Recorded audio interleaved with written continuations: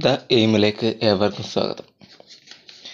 ഈ വീഡിയോ നിങ്ങൾക്ക് ഉപകാരപ്പെടുകയാണെങ്കിൽ നിങ്ങൾ തീർച്ചയായും ഈ ചാനൽ സബ്സ്ക്രൈബ് ചെയ്യാൻ ശ്രമിക്കണം. നിങ്ങൾക്ക് വളരെ ഉപകാരപ്പെടുന്ന ഒരു ടോപ്പിക്കുമായിട്ടാണ് ഇന്ന് വന്നിട്ടുള്ളത്.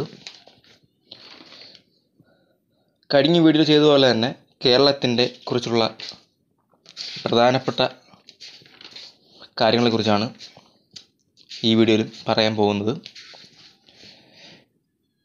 നമുക്ക് ആദ്യം കേരളത്തിലെ തെക്ക് വടക്ക് വിവരങ്ങളെക്കുറിച്ച് നമുക്ക് നോക്കാം. കേരളത്തിൻ്റെ തെക്കേ അറ്റത്ത് താലൂക്ക് നെയ്യാറ്റിൻകരയാണ്, വടക്കേ അറ്റത്തത് മഞ്ചേശ്വരം. കേരളത്തിൻ്റെ തെക്കേ അറ്റത്തെ അസംബ്ലി മണ്ഡലം പാറശാല, വടക്കേ അറ്റത്തെ അസംബ്ലി മണ്ഡലം മഞ്ചേശ്വരം. തെക്കേ അറ്റത്തുള്ള ലോക്സഭാ മണ്ഡലം തിരുവനന്തപുരം. കേരളത്തിൽ വടക്കേ അറ്റത്തുള്ള ലോക്സഭാ മണ്ഡലം കാസർഗോഡ്. കേരളത്തിലെ തെക്കേ അറ്റത്തെ ഗ്രാമപഞ്ചായത്ത് പാറശാല. കേരളത്തിലെ വടക്കേ അറ്റത്തെ ഗ്രാമപഞ്ചായത്ത് മഞ്ചേശ്വരം. ഏറ്റവും തെക്കേ അറ്റത്തുള്ള ഗ്രാമം കളിയിക്കാവിള ഗ്രാമം എന്ന് പറയുന്ന ഒരു ഗ്രാമമാണ്. കേരളത്തിലെ ഏറ്റവും വടക്കേ അറ്റത്തെ ഗ്രാമം തലപ്പാടി. ഇനി പറയുന്നത് കേരളത്തിലെ പട്ടികജാതി പട്ടികവർഗ വിവരങ്ങളാണ്. പട്ടികജാതിക്കാർ കൂടുതലുള്ള ജില്ല പാലക്കാട്, കുറവുള്ള ജില്ല വയനാട്. പട്ടികവർഗക്കാർ കൂടുതലുള്ള ജില്ല വയനാട്, കുറവുള്ള ജില്ല ആലപ്പുഴ. പട്ടികജാതി നിരക്ക് ഏറ്റവും കൂടുതലുള്ള ജില്ല പാലക്കാട്. പട്ടികജാതി നിരക്ക് ഏറ്റവും കുറവുള്ള ജില്ല കണ്ണൂർ. പട്ടികവർഗ നിരക്ക് ഏറ്റവും കൂടുതലുള്ള ജില്ല വയനാട്. പട്ടികവർഗ നിരക്ക് ഏറ്റവും കുറഞ്ഞ ജില്ല ആലപ്പുഴ.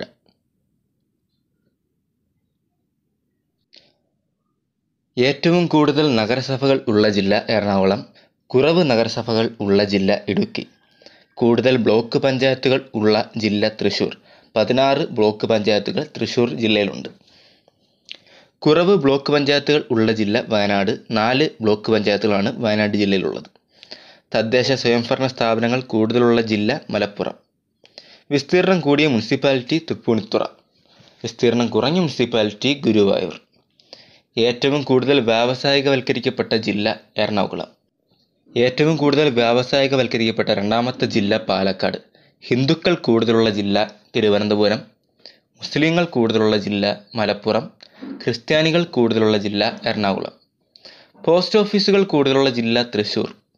വിസ്തീർണം കൂടിയ ഗ്രാമപഞ്ചായത്ത് കുമളി. ഇടുക്കിയിലെ കുമളിയാണ് വിസ്തീർണം കൂടിയ ഗ്രാമപഞ്ചായത്ത്.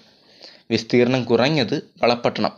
കണ്ണൂരിലെ വളപട്ടണം പഞ്ചായത്താണ് വിസ്തീർണം കുറഞ്ഞ ഗ്രാമപഞ്ചായത്ത്. കേരളത്തിലെ ഏക കൻ്റോൺമെൻറ്റ് കണ്ണൂർ. കേരളത്തിലെ ഏക ടൗൺഷിപ്പായിരുന്ന ഗുരുവായൂർ ഇപ്പോൾ മുനിസിപ്പാലിറ്റിയാണ്. കേരളത്തിലെ റെയിൽവേ ഡിവിഷനുകളുടെ എണ്ണം 2.